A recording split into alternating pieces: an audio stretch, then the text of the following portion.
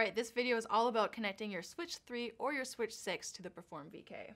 What is a Switch 3 or a Switch 6, you say? It's one of these guys. 3, 6. What's the difference?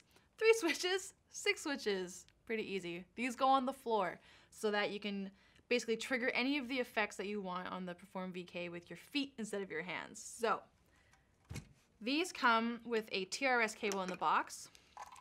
So it's very important that you use a TRS cable. If you lose the one that you have, no problem, you can go buy one. Just make sure that it's TRS.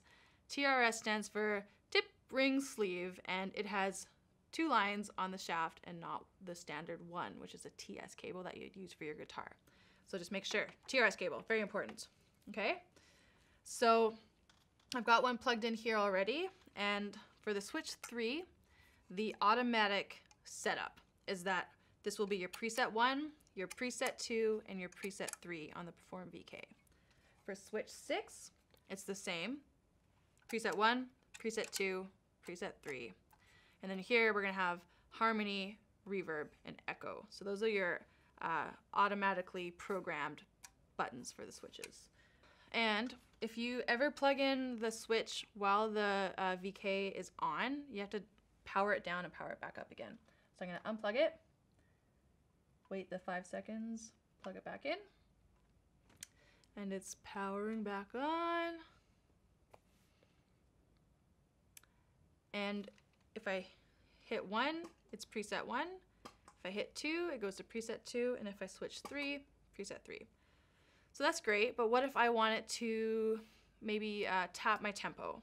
So I can hold down the switch, so I want 1 to tap my tempo, and then I'm gonna hit the tap button and let them go at the same time.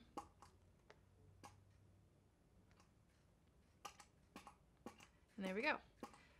So what I did there was, sometimes I find it doesn't like automatically do it, so I'll hit another switch and then go back to the 1, and then it'll start working. So this is great. Now if I'm playing a song like really well, I'm a really good piano player, I can use my foot to tap out the tempo. For some reason I got onto mandolin here, which is really fun. Banjo. Okay, so that's assigning number 1. Say I want to make just like an echo shot. Again, I hold down switch 2, hold down echo, and then that one went right away. There we go. You can see it's triggering the echo. If I want to make it harmony, hold down switch 3, hold down the harmony, and there we go, triggering harmony. Easy as that, super simple and a really great tool. Just know that those are sold separately from the Perform VK, but you can get them from the same place you got the VK and any of our online distributors. So yeah, hope that was helpful for you. If you liked the video, like it. If you have any questions, throw them in the comments, and please subscribe to our YouTube channel. My name's Ellie.